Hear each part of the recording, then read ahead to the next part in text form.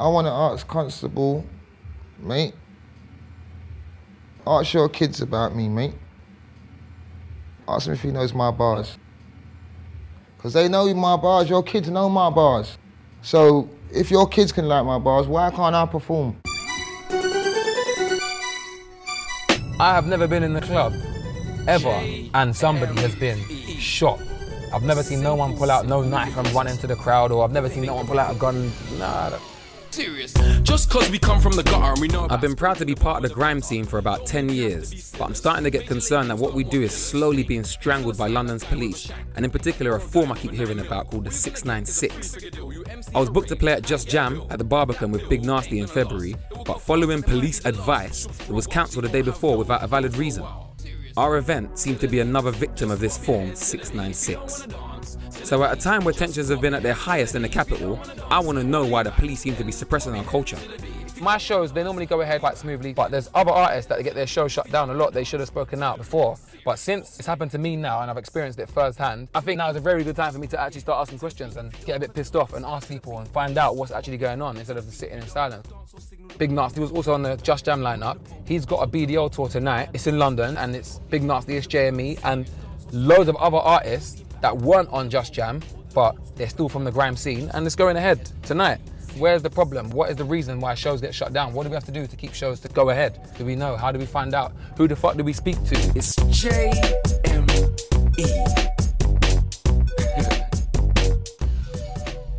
BDL, we're out here, London.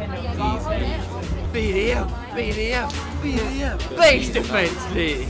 Way! When I was in school, I was lead tenor in a choir, bass, voice, gone, yeah? Jesus. And I performed at the Barbican, but obviously I went there in my school uniform and my school and was blessed, you know what I'm saying? Now I want to go there in my hoodie and my hat and, you know what I'm saying? It's not blessed. If you see man driving a German whip, blacked out window leaning back. If you see man driving a German whip, I look like a baller, he's a now. I'm telling you, people were praying that something bad's gonna happen today. Look, we haven't had a proper grime rave in Camden in ages. Do you get me? This has proved them so wrong. I got people from South London, North London, East London, Yorkshire, Russians. I've even got Polish people here. Do you understand what I'm trying to say? Look, ladies out, all in a good time. Hello, ladies. Looking lovely, you know. You all right? Looking lovely. I'm trying to do an interview. Stop distracting me. Oh shit. I tried to clock this form 696 thing and I thought I understood it, but it turns out that I don't, because see what, a few weeks ago you were supposed to play with Narstie at the Barbican. Yeah. You and Narstie, you're not super intimidating and Mount Kimby isn't either.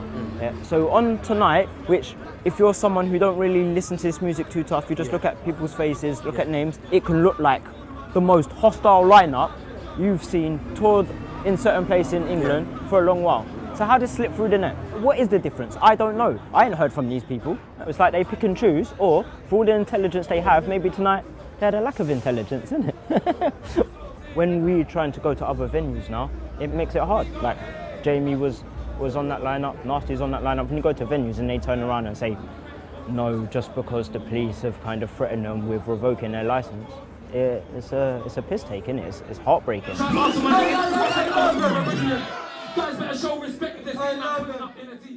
the back wall gonna clip? That's the question.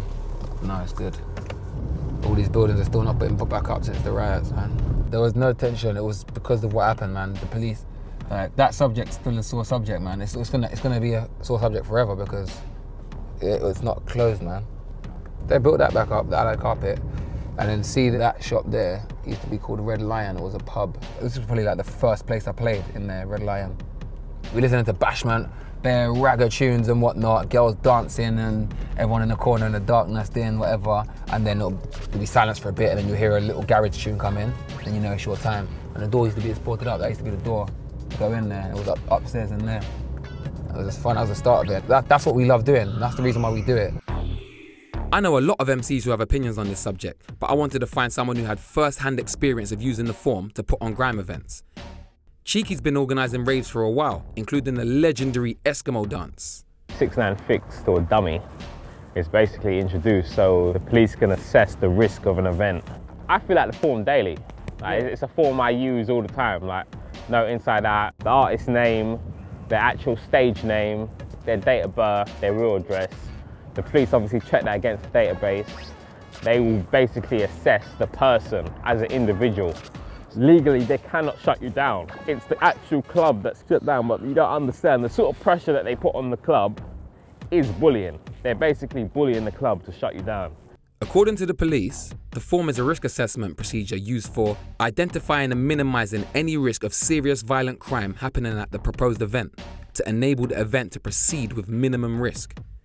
Initially, after the Barbican show was cancelled, the City of London police said on their Twitter that the event was shut down because of a public safety issue. They then made a statement saying that they were concerned about underage drinking and overcrowding at the sold-out event. There was no explanation as to whether there was a risk of serious violent crime. The rave that got shut off before for us at Barbican, it's gone now. It's done. It's got shut off. Yeah, we never did it. It's done. Now, can you please tell us what you know, like what was meant to happen? It's just like, oh, we heard this and it got shut off, but we're not going to tell you what we heard. So I would like to learn what actually goes down. I want to know what actually happens.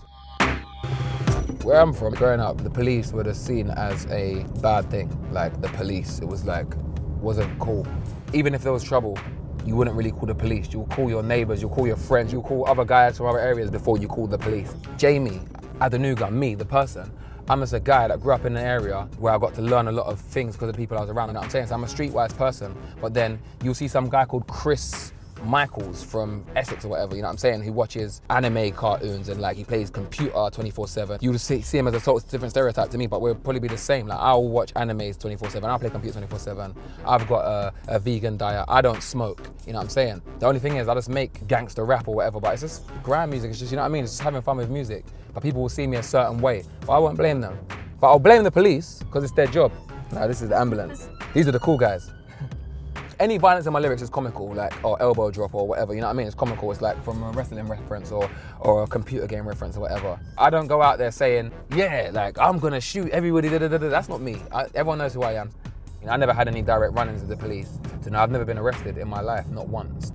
I want to know how and why the Form 696 started, and if there's anything we can do to get some dialogue going with the police.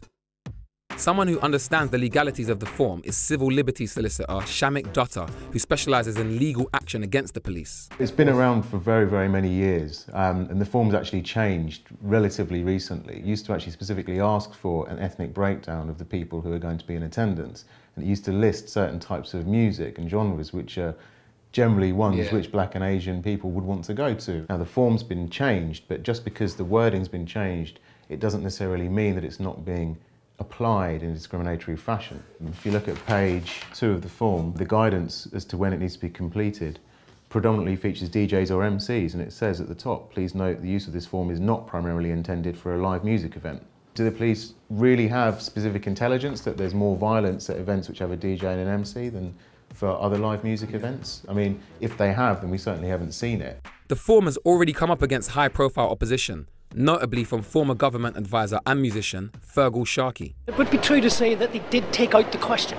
They specifically asked, are there any ethnic minorities attending this event? They have, however, replaced it with one which says, what is the target audience of this event? And I think, might I be in safe ground to assume that white middle-class professionals from North London is not the answer they're looking for, and I think that the call needs to continue in this form, it needs to be scrapped. I'm not the only artist that wants answers from the police. I met up with my mate Jammer to find out why he thought London's police were targeting grime raves. What they're actually doing is stereotyping, because they're saying that underground UK music that's like revolves around turntables and decks and radio stations and club events which is performed live over a disc jockey and an MC is threatening. Originally the image of it was all these black guys in a dark place shouting, we're scared. That is where this comes from. We are professional musicians now. You know, it's gone past the days of, you know, we was going to a rave to MC for 100 quid. This is a professional business to us.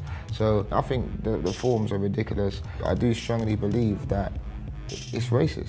Nobody has given as much to grime over the past decade as DJ Logan Sama.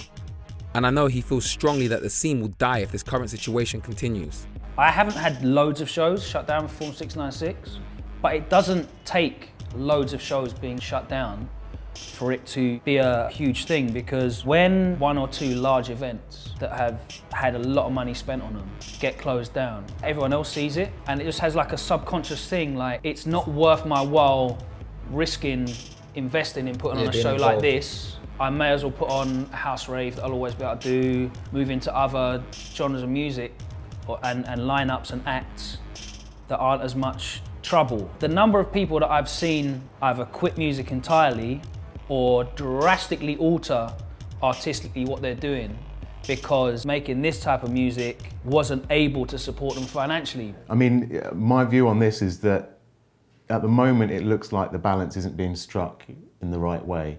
At the moment it seems like there are far too many events being cancelled, and that also artists aren't really sure exactly how they can stop that happening. There seem to me to be 3 different ways that this form or this procedure overall could be challenged. Whether the procedure is fair, whether it's discriminatory, and whether you should have a right to challenge decisions made by the police so that events aren't cancelled. So where the police say they're going to disclose information about you, do you have the right to say to them, can we have a grown-up conversation about this? My main problem with Form 696 is the complete lack of communication to try and educate, you know, what we can do. Yeah. Like, is it more difficult to police a certain demographic of society than another? Is that what you're saying?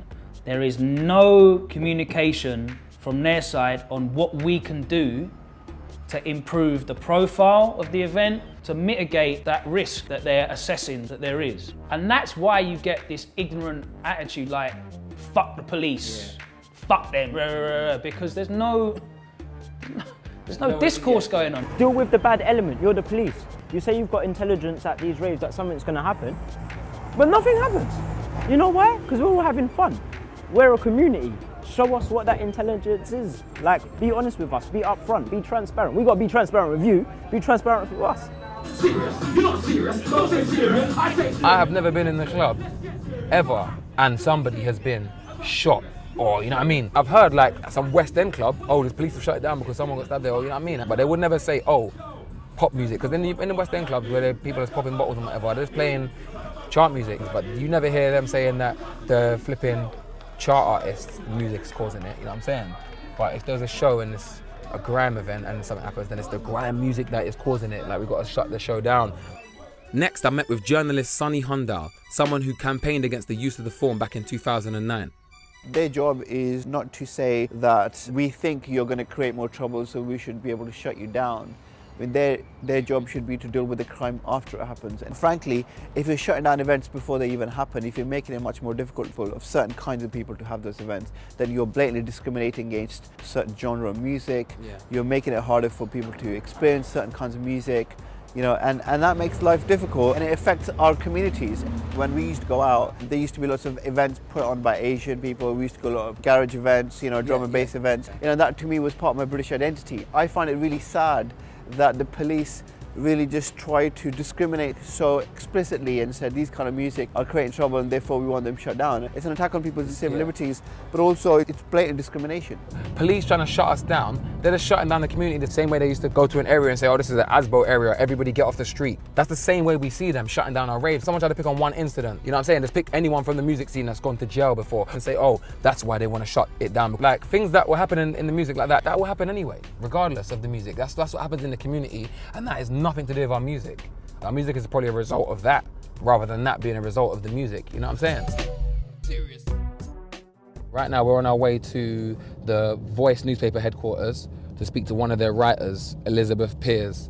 She wrote quite a controversial piece a few weeks back about the behaviour of black youths in London. She said something like, events playing black music, rap, reggae, R&B, garage or grime have sadly become synonymous with asking for trouble. Anyone who disagrees is lying or out of touch with London's club scene. You know, when I was coming up in the, the early noughties, there were so many events and raves that we could go to in central London. And one by one, they just started closing down. We get pushed further and further out. And it's because of those, the incidents may be far and few between, but they do happen. And that gives the police the excuse to limit people's creativity. And I'm firmly on the side of artists business owners, people who give their, their blood, sweat and tears to making sure that London's club scene is vibrant. And I feel that people are doing them a disservice if they go to those events and they don't go there with pure and good intentions. And at the end of the day, it's the rest of us that loses out. Going to a rave now, going to an urban event or a black music event, it's perceived as if you're asking for trouble. Do you reckon that's something that we've been tarnished with from past events? You know what, I genuinely think that could be an issue, as in today's generation paying for maybe some of the mistakes that were made in the past. And there's been so many times where I've been at clubs, from the age of 18 to 25, where we have had gunshots and we've dropped to the floor. But you're young and you're silly, it's kind of almost part of the excitement. And it was only now looking back where I think, oh my goodness, I can't believe that was just part of that culture. And I would like to think that it's changed, and truthfully I'm not out on the scene as much as I was, but if it has changed and it's not like that, then we really do need to look at this issue and keep on talking about it. Label owner, DJ and promoter Elijah from Butters is someone who knows the health of the scene right now. I wanted to find out how he copes with putting on grime raves in London. The strangest show that we did was the week of the London riots in 2011. We actually had our first big room club night on that weekend, that Saturday, and it was completely fine. I think that's the only time when you felt that it could have been some sort of tension for something to kick off, and it's never happened. In the house and garage days, there's a few things I've heard of, like hearsay, like, oh, this happened at that show or that show, but I haven't experienced it myself. So either everything's changing, the music's changing, and they're policing it in an old-fashioned way, or it's just a direct, all-out stopping our creativity. That kind of rule doesn't really follow in other music. If you had like a punk record and it's telling people to smash things down, nothing's getting smashed down. People are having a good time, people will stage diving, moshing, but I don't think that kind of attitude and culture can translate among our music for some reason to the police anyway. I feel like there's a misunderstanding of what actually happens at these kind of shows that we do.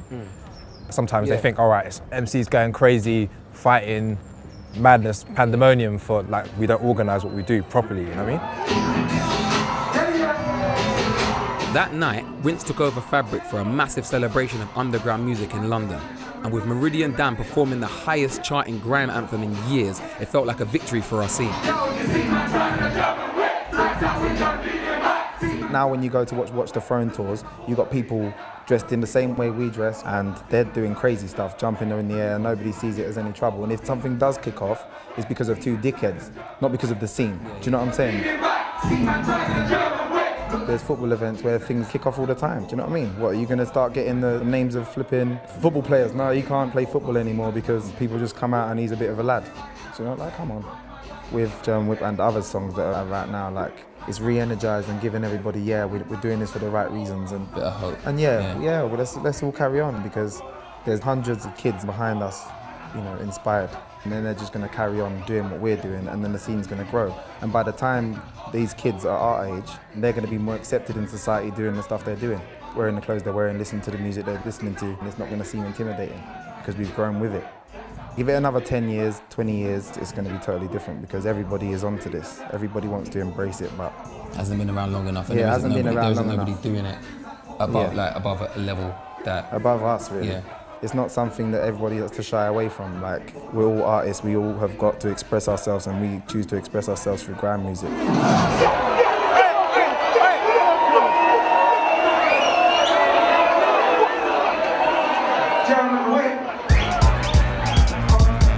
I want to know what can be done. Civil rights are not things that are given by the state in any circumstance. It will always take somebody standing up and saying, I don't think this is lawful, please explain your position to me. There are still answers that we need to see from the police.